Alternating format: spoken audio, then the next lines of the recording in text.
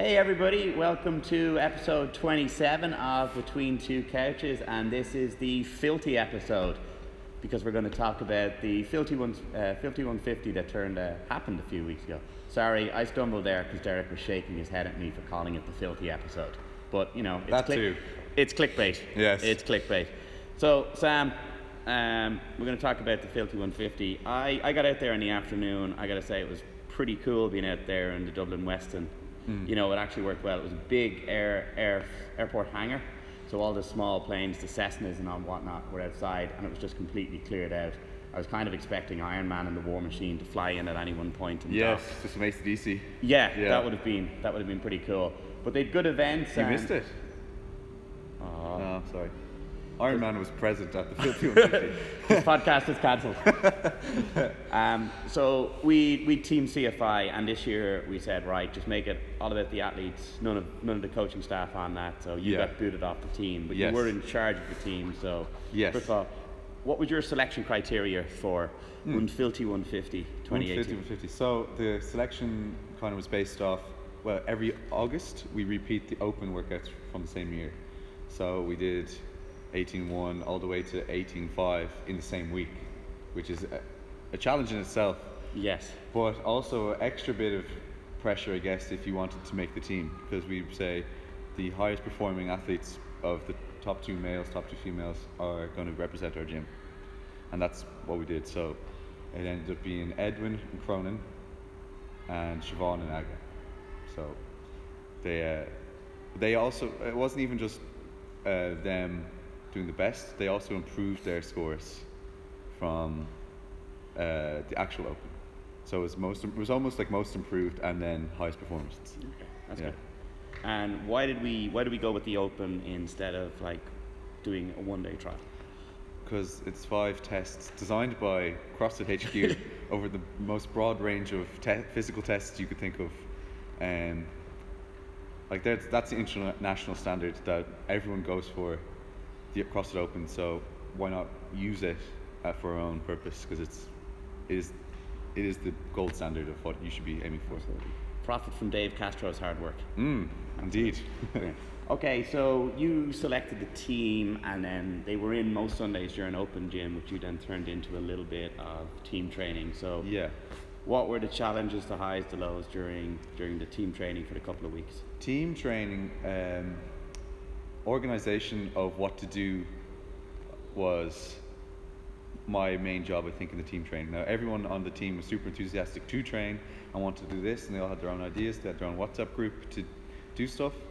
But then when they show up on a Sunday, they'd be like, oh yeah, we should probably do some stuff. And it would be 11 o'clock already, and no one's getting anywhere. So I stepped in kind of and went, okay, this week you're all going to do this huge chipper, and then you're going to try one of the filthy workouts whilst out of breath. Or I remember one week we set up the boxes for the sandbag jump, and I was kind of going through what's the most efficient way to get over the box, like put the ball on the side, go face the ball and go over, as opposed to any other way, because it will just slow you down.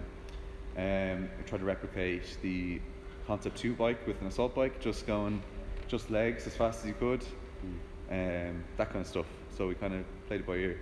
Leading into, before we knew any of the workouts, I guess most of the team training was kind of based off the Monster Mash kind of stuff. Just getting used to back-to-back workouts as opposed to one max effort workout and you're done. Like, because on a competition day you're going to have to recover and go again. So getting used to that kind of performance. Which is a big thing, you know, give your best effort, try and recover and go again. Exactly, So shout out to Sherwood for the Monster Mash. Thanks, Pat. Call him Pat. Good man, Pat. Yeah, like we know him. Like he's our bud. Yeah. I'd go for a beer with Pat Sherwood. I'd certainly have a few pints with the Sherwood. Crack open a few Steve Weisers. Yeah. That'd be good.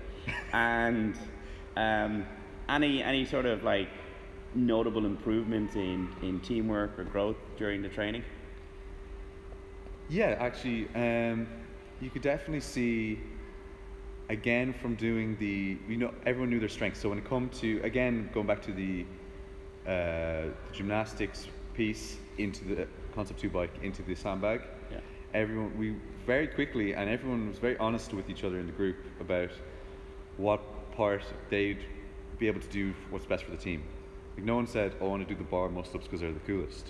No, we said, "Okay, who's fastest at this many chest to bars?" And then, okay, who's fastest at the toes to bar? Are your toes to bar faster than your chest to bar? You know, like we worked out very mathematically, and everyone was humble enough to just accept their place on the team. Not accept the place in a bad way, but like want to be on the team and know their role for their best position.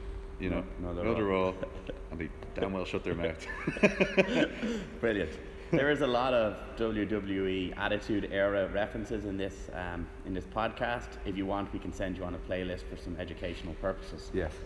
But I really noticed when I got there, so I was coaching here in the morning, so it's funny, like the team, that you know, they're all good people, they all bring a good buzz to Saturday mornings. It kind of noticed it was a bit quiet.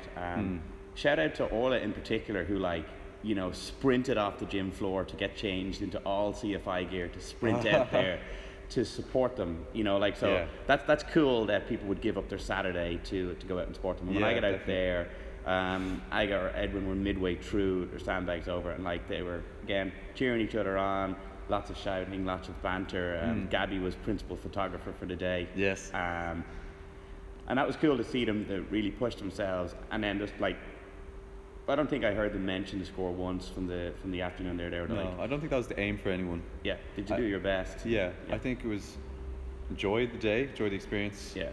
And get really out of breath as hard as you can. Yeah. Give your max effort and have fun. Absolutely. And I think that was achieved. Maximum overdrive. Yeah. Yeah. And that was really cool because that's what they did. You know, and you know, we've talked about you can't dictate placings. Yeah, exactly. So speaking of placings, yeah, how did you do, Sam? We came second, so I was very proud to be asked to be on a team with Petey Savage and Kirsty Oliver and Charlie Wells. There were two girls from England. So Petey kind of organised the whole thing. But I was chuffed to be asked to be on a kind of high level team. Yeah. So and I'd never done a competition with PD, and I'd never met the two girls before, but we actually worked really well as a team. An example would be the worm workout. We ended up smashing the worm workout, and it was a workout where everything was synchronized. Worm, you have to work together. It was all teamwork. There was no individual heroes in that workout. So I was quite happy that we did well in that one as a kind of team, even though we hadn't really met each other previously. So and if you look behind, you can see there's two spikes on the Concept 2 ski erg for second place. But again, you can't dictate how good other teams are going to be. I know. I was really happy that we even came second place. You know, because I had a great day and I really pushed myself hard. I was going to say, pity there wasn't a final. But at the time of the final, there was no points difference that could possibly have changed the final score. So still always would like to go out and win the final. You know, you always want to win the workout. Absolutely. And a competition, you know. So yeah, that's that's a minor smudge in an otherwise excellent event. Yeah. Yes. Yeah, it was great to see Army there as well. Oh. You know, rumor is Army's running scared from my boy Sam here. You hear that, Army? Calling you out. We'll tag him in the video. Oh, we'll totally tag him. We will share and tag this as well. And then we have to say, just for shits and giggles, where did your team place compared to former Games champion Sam Briggs' team? Oh, a whole placing ahead. So that's a bit good. Oh, that's embarrassing for Team Reebok, isn't it? Team Reebok. That was embarrassing to begin with. What was your team? Team Hydramate or Hydrate Mate. I'm dyslexic. I can't remember the exact details, but they're a water bottle company where you can buy water bottles. I don't know, something. And that's proof that Sam will bow down to literally any sponsor. I will be your bitch for free stuff. Oh, but this is now the world's most famous ski erg. It's been all over my Instagram for days. It's been on CrossFit Ireland Instagram. It's now the most famous piece of equipment in the gym's history. So I'm proud that we acquired it in such a cool way, which is awesome. We would like your help naming the skier. Yes. Maybe it should be called Ski McSkierton or something like that. Yes. But if you guys can think of a better name, we'd love to hear it. Phone in. Okay. Final shout outs.